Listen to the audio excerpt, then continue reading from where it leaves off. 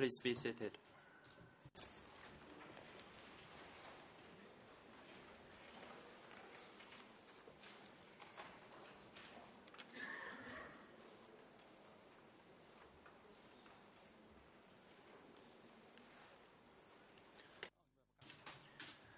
The court is now back in session. As we informed the parties and the public today, there are two separate proceedings, and for this second session, we will hear opinions of the parties.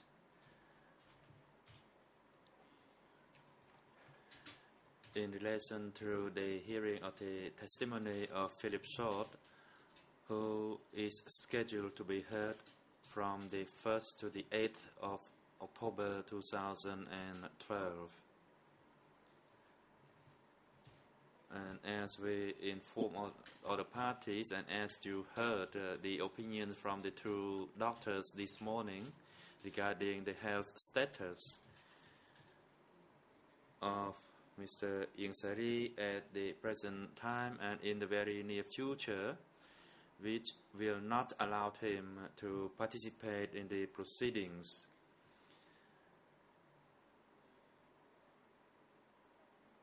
For that reason, we like to hear opinions of the parties as to how we shall proceed with the hearing of the testimony of Philip Short as scheduled, and if it is possible to do so. First, we'd like to give the floor to the prosecution. You may proceed.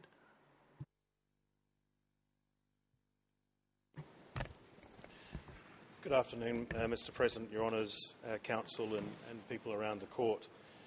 Your Honours, I know my presence is very recent, but I've been following the proceedings this morning and speaking with the prosecutor and the prosecutors in court today. And in brief, our position is that we don't oppose the adjournment of the expert Philip Short's testimony based on a few factors. Firstly, we don't oppose because, as we can see today, some uncertainty has arisen in relation to the immediate health, at least, of Mr. Ieng Sary. We're aware of the expert reports looking at his fitness in terms of his mental fitness only recently, the 3rd of September, and it's clear that their view was he's fit to plead. But since that time, some new information has arisen in relation to his physical health, not his mental health. And it's really unclear from the testimony this morning what that treatment should be, and also what the effect of his physical health condition is on his mental health. That was sort of unclear because the witnesses this morning, as Your Honours have rightly said, were not experts in that particular field, but very informative and provided valuable testimony nonetheless. In relation to that uncertainty as to his health, in addition to the current situation that we're in with the defence for Ieng Sary intending, certainly from the letters they have put forward, or the letter they put forward, intending not to prolong the proceedings by agreeing to waiving Mr. Ieng Sary's right to be present for a number of witnesses, for 8 witnesses, and also agreeing to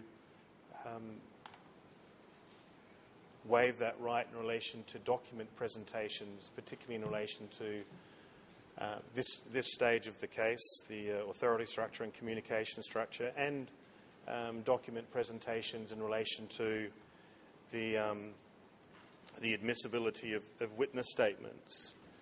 Certainly, the prosecution are of the view, looking at the the number of witnesses the defence at this stage are prepared to waive, and looking at the procedural hearings that they're also prepared, Yang Sari is prepared to waive his presence for in court, our estimation, particularly in relation to witnesses 475, 428, 320, 389 and 186, in addition to a document presentation which Your Honours have requested the parties to be ready for in the next couple of weeks.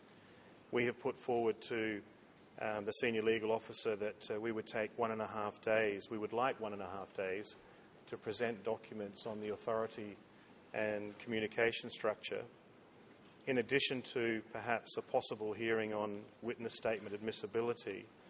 Our calculation is that with those waivers, there's certainly another 4 weeks of available court time that would be well used, listening to witnesses that Your Honours have wanted to call in this case, and also listening to document presentations that Your Honours have wanted to hear. So in terms of the trial moving forward, which is an extremely important issue for the prosecution, the trial can move forward in this present time when there's a state perhaps of uncertainty as to the nature of the effect of the current medical condition on Mr. Yang Sari. And in short, nothing is lost by proceeding in that way. And certainly we would say that before the court gets to a situation where it has to consider issues of substantial delay to the trial and no waivers being given in relation to witnesses being heard by any of the defence, before we reach that stage, we're certainly of the view that Rule 81.5 reflects the international jurisprudence that all other alternatives should be considered before starting to address the idea of limiting an accused right. And so we believe we're not at that stage yet where that discussion is in fact a worthwhile one, because of the position that the Yang Sari defence have taken, that they are prepared, or Yang Sari is prepared, to hear witnesses, particularly ones which don't directly relate to his acts and conduct, nor to the structure of the Ministry of Foreign Affairs. And if we combine that with the position of the expert, and we noticed we received a report yesterday from the Witness Expert and Support Unit stating that it is in fact the preference of Professor Short to give testimony in early 2013, which in reality is only a few months away, because of his current workload. And that was the preference that he made earlier. And now that this situation has arisen, where other witnesses can be heard, we're of the view that it's of benefit to the witness, it's of benefit to the accused, and it's of benefit to the trial chamber that the trial can continue without great legal debate on whether it should or not.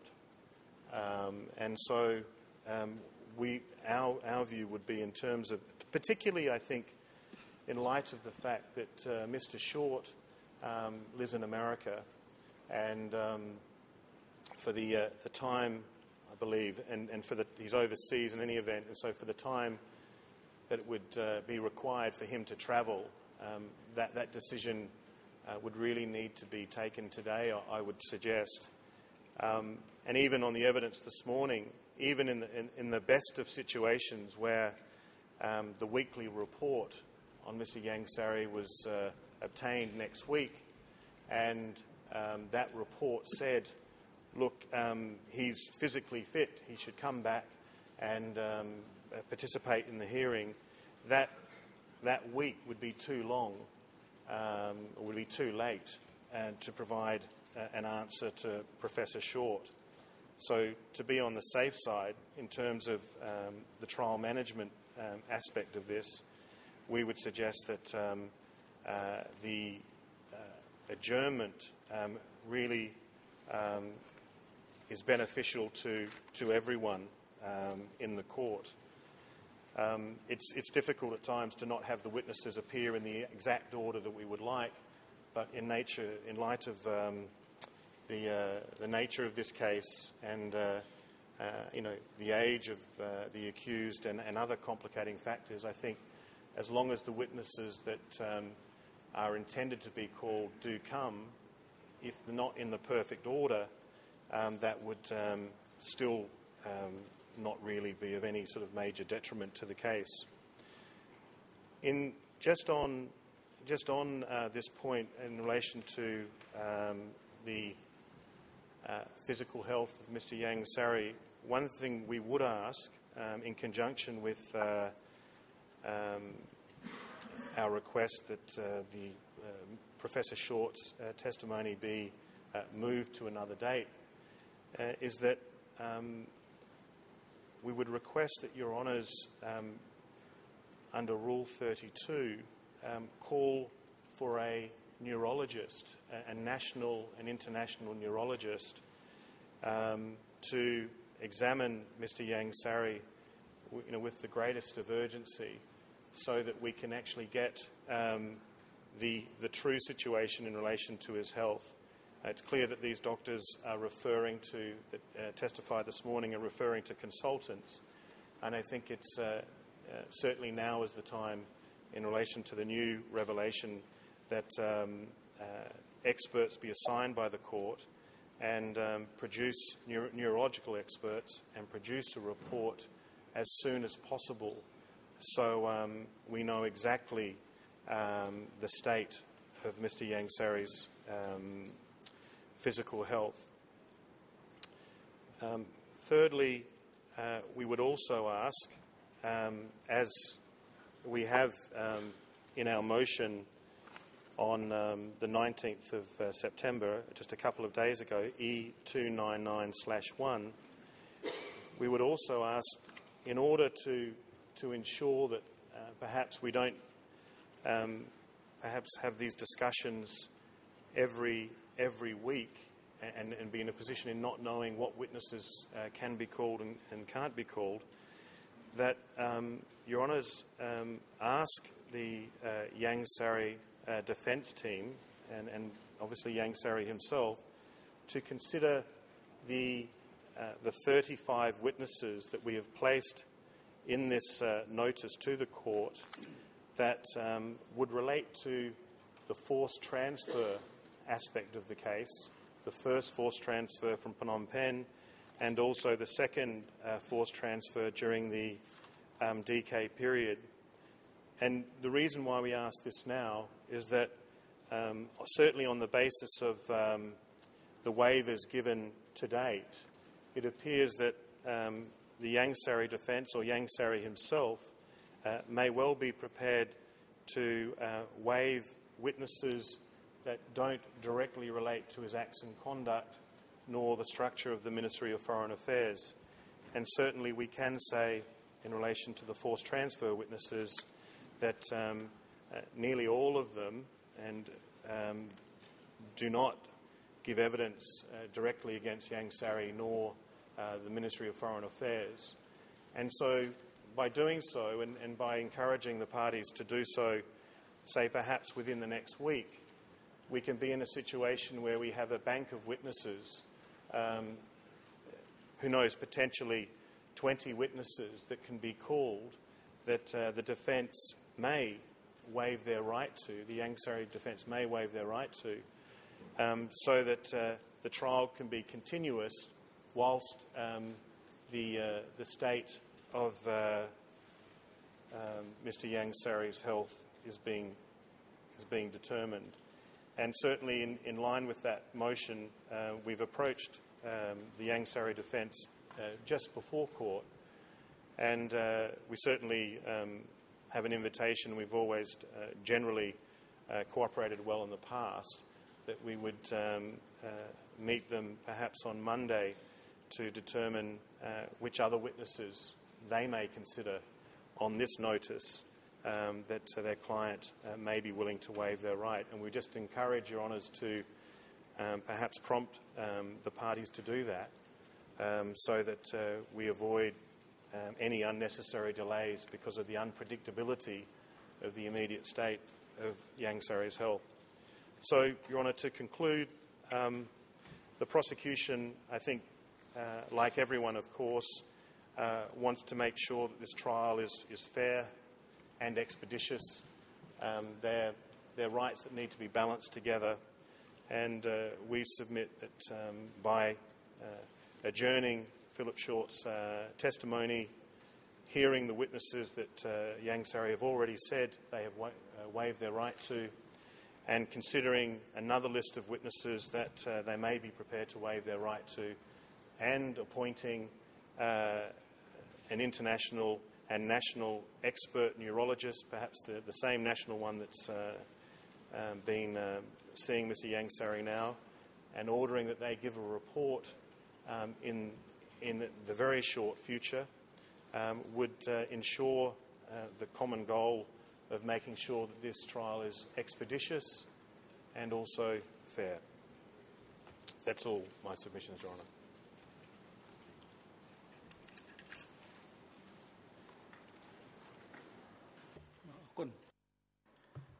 Thank you, Prosecutor. We would like now to give the floor to the lead co-lawyers for civil parties.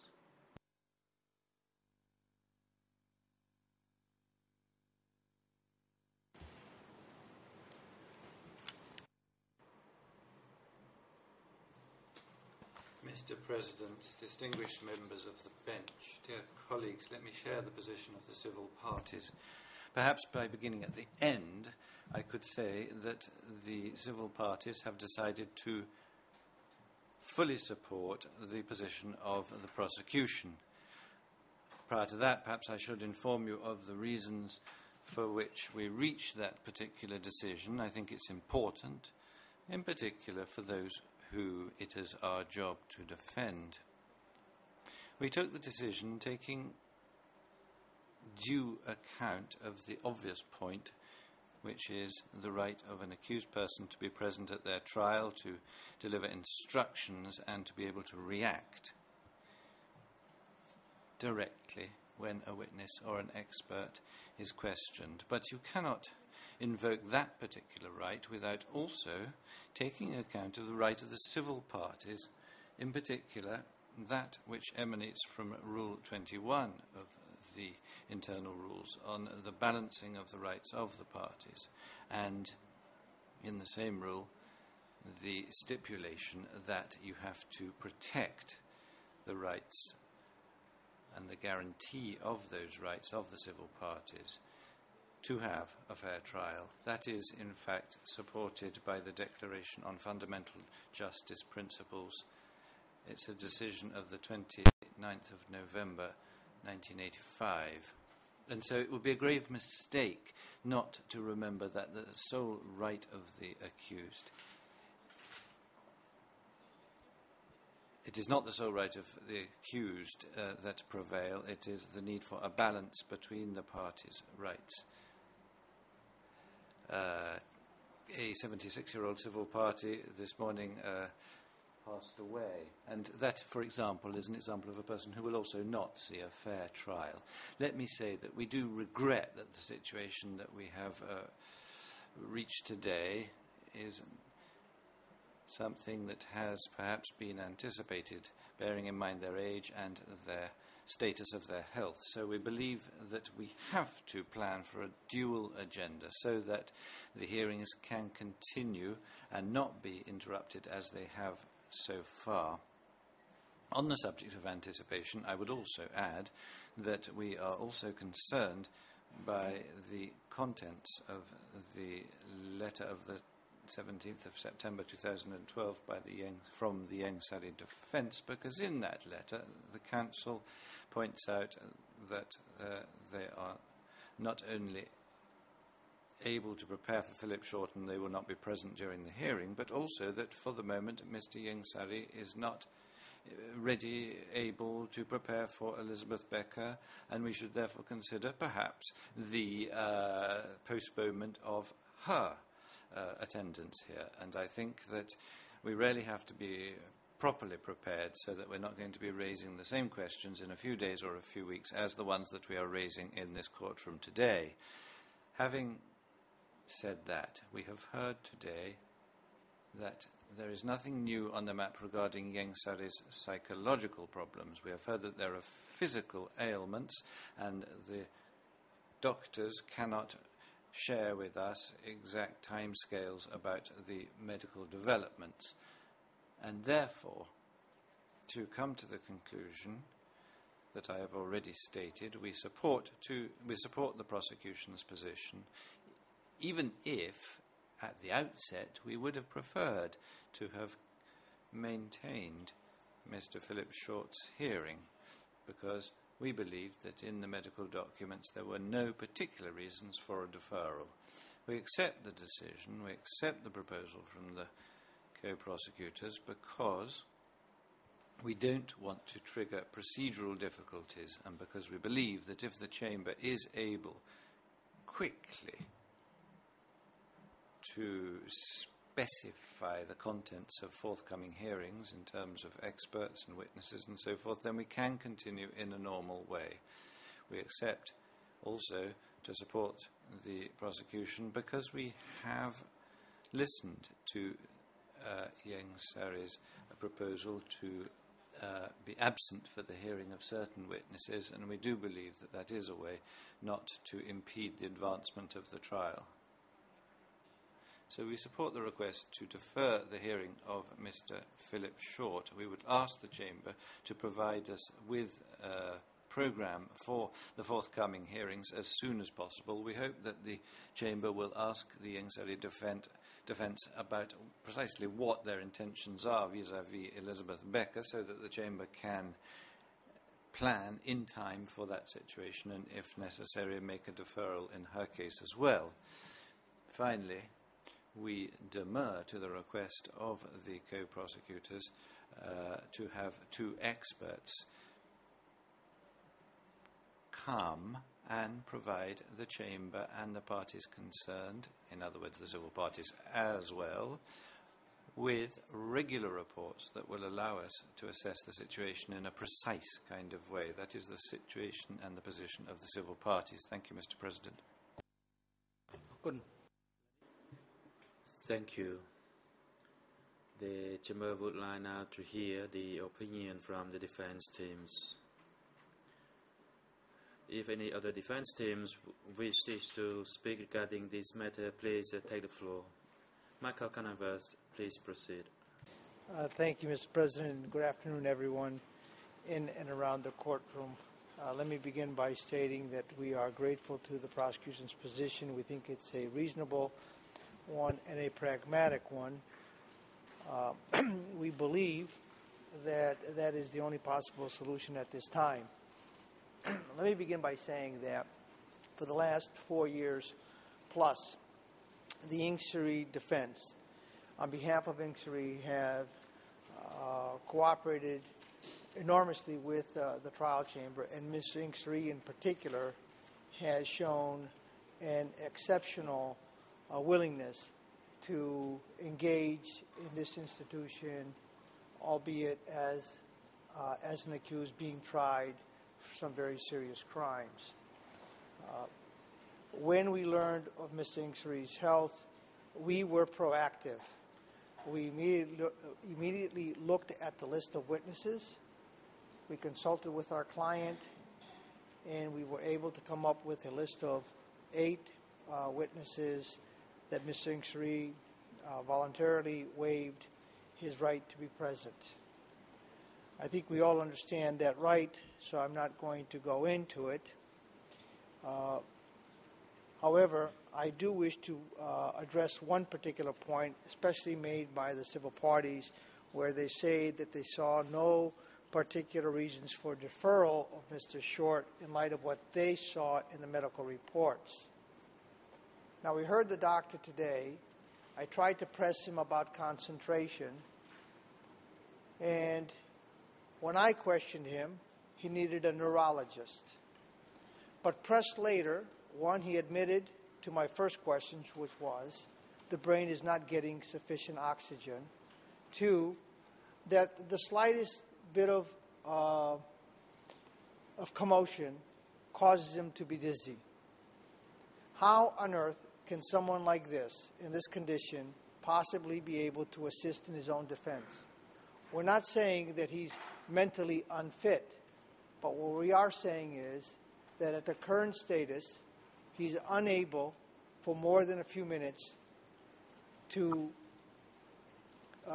concentrate with his lawyers, let alone concentrate in watching the proceedings from 9 o'clock to 4 o'clock with the breaks, of course. So in light of all of that, for all intents and purposes, he's not just physically incapable, he's also mentally incapable of following the proceedings and assisting in his own defense. Because I need more than 5 minutes at a time to consult with him. And as I've noted in my letter, it was when we went to meet with him on that Friday, the same day that he was hospitalized, it was for Philip Short. And we were going through Philip Short's passages in his book, which is also in French, which assists Mr. Ingsuri in reading those passages and discussing with us what he believes took place during the interviews that he had with Mr. Short. As for Becker, let me just dispense with that very quickly. Anyone that has read my letter ought to know, or the letters that we both of us sent. It's very, very clear. If he's not capable to assist in his own defense for Philip Short, he's certainly not capable for assisting in his own defense in Elizabeth Becker. And he is not waiving his right to assist in his own defense with those witnesses. So we made it very, very clear. A follow-up letter was sent out concerning the prosecutor's latest request concerning some 35 witnesses. We sent out an email out of respect for the emergency situation to let everybody know where we stand, where we indicated that of our willingness to meet with our client and to go through the list of names.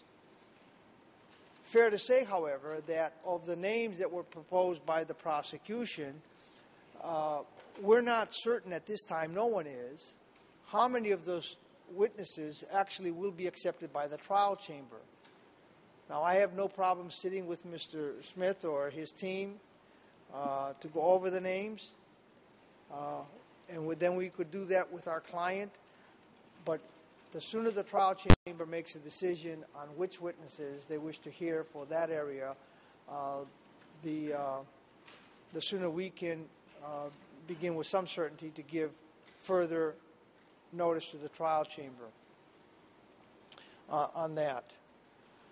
We concur that neurologists should be consulted. We have always been in full agreement that Mr. Ingsuri get the proper medical attention because it's in his best interest that he is fit, and as I've indicated, and as we have proved, and I think the defense team that he's chosen and the instructions that he's given the defense teams and the demands that he has put on the defense team demonstrates that we are engaging in this case in a very robust manner, so that at the end of these proceedings, at least one thing cannot be said, and that is that Mr. Ingsuri suffered from a lack of defense. So to that extent, I think that we've demonstrated our willingness at every level, and Mr. Ingsuri certainly has demonstrated his willingness at every level to participate. Finally, with respect to Philip Short and video links and what have you, I just want to touch on one issue, because I see it as a non-starter, at least when it comes to Mr. Ng Sri. Of course, when it came to Kiernan, you've already indicated that video link testimony is for exceptional circumstances. These are not exceptional circumstances. Philip Short has indicated 2013, he is clearly available. There's no compelling reason why he must testify in 2012, even though I see that there's some claim that the cost could be anywhere from $200 to $700. My last estimation was that it costs approximately €100 to change the travel date of a ticket. So where these costs come in, I don't know. But be that as it may, even if it was $700, it certainly pales when comparing what is at stake at the other end, and that is violating somebody's rights. And so the video link doesn't work. Mr. Ng will not consent to that. And if you were not to consent to that, then I think we need to look at Rule 81.5, which deals with trials in absentia, because that's what this would amount to. It would amount to a trial in absentia, because if we are not, if Mr. Ng Sri is not able to participate in his own defense, and if Mr. Ng Sri does not authorize his attorneys to proceed forward and is unable to give instructions, then obviously we cannot be in this courtroom representing him. And so effectively, he would be, this would amount to a trial in absentia, albeit just for Philip Short. And when you look at 81.5, and you look at it carefully, especially 81.5b, there is a presumption that the accused is capable, mentally and physically, of participating. Because 81.5b effectively states, where the accused's absence causes a substantial delay, and where the interests of justice so require, and we're suggesting that's not the case, the trial chamber may order that the accused's participation be by audio-visual means. So our starting position is that he's incapable because he has been participating. And if he was capable, he would be in the holding cell. So I don't think that in the immediate future we can proceed by video link with Mr. Short solely in order to meet the scheduling that we have, when in fact no one will be prejudiced if Philip Short appears in 2013, because as the prosecution pointed out, and as we endeavored to do so through our letters with the court, that there's enough business that we can conduct in this trial that is necessary and reasonable between now and, say, the end of the year, when we can have a better look to see where Mr. Ng Sri is. And the doctors, although it wasn't a rosy picture today, seem to indicate that a month or 2 months down the road, Mr. Ng Sri may be fit to continue in assisting, in participating in his own defense. So I want to, again, commend the prosecution for taking a very reasonable approach. Monday we will make ourselves available to go over the entire list. I can't guarantee that we're going to come up with too many names. Certainly we will talk to them, and then we will talk to our client. We will do whatever we possibly can to ensure that the proceedings continue. And of course we would encourage the trial chamber to set up a scheduling order, with respect to all the other businesses, especially the 1,400 statements that the prosecution wished to have admitted. I think this is going to take a substantial period of time. I think these discussions ought to take place in public. The parties will need some time to look over those statements in order to make proper oral or written submissions, whatever the case may be, or a combination. But we do have enough work ahead of us that we will not and should not lose any time while Mr. Ingsari is given time to recuperate. And I want to thank the trial chamber for setting today's hearings and for calling the doctors and to hearing from the doctors. And perhaps next time we may need to hear with the specialist as well. Thank you.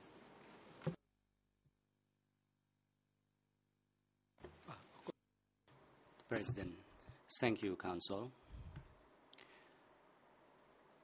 I would like to now hand over to the other defense teams. If you have any observation to make, you may proceed. Thank you, Mr. President. Good morning or good afternoon. I had some very brief remarks. First of all, we welcome the flexibility of all the parties on this particular issue, and I'm sure we would all welcome to the flexibility of the trial chamber. I would like to take this opportunity to briefly note that this flexibility also applies for our client. He is more than willing, like Ingsari has shown today, to expedite the proceedings as much as possible. I would like to point out that he has almost every afternoon waived his right to participate in these proceedings. I realize saying that Your Honours every afternoon order court officials to install a video link and other technical equipment to allow my client to participate. But I would like to stress, like we've done in the past on several occasions, that this video link does not mean that he's actually following the procedures, let alone effectively participate. A television screen does not miraculously cure an accused ability to participate in his or her proceedings. Having said this, we fully support the position taken by the Ingsari defense on the issue of Short and Elizabeth Becker. Thank you very much.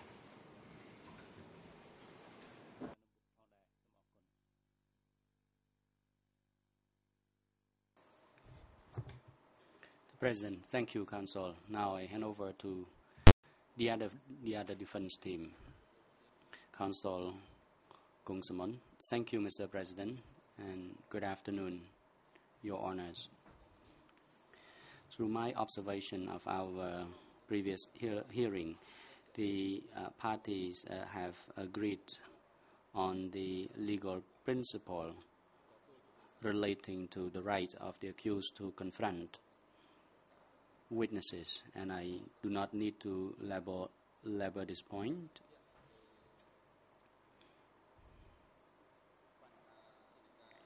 I simply would like to ask for clarification on the flexibility of schedule, because it was not something that was scheduled earlier. It is prepared for something that we have not actually scheduled so far. And this is meant for the parties, the civil parties, and especially the accused who are now in their advancing age. And we have to anticipate some problems in relation to the presence of them. And I think that the flexibility that the chamber is now allowing is very important, because that should be the possibility to accommodate the request by parties. For example, in this case, Mr. Philip Short has deliberately mentioned that he will not be available for the testimony sometime next year. And this will facilitate the witnesses to come to testify at their appropriate time. So the testimony itself will be meaningful because there is cooperation by the witnesses. And if we cannot accommodate their request, probably they might not come to testify with happiness. So I appreciate the flexibility of the trial chamber in this respect. The President, thank you.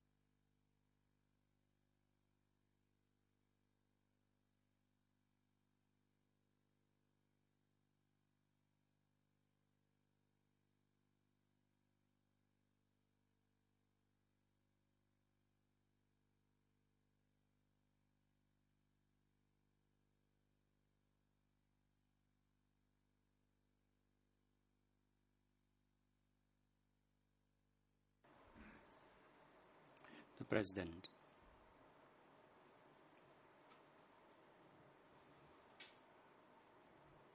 Now the discussion in relation to the schedule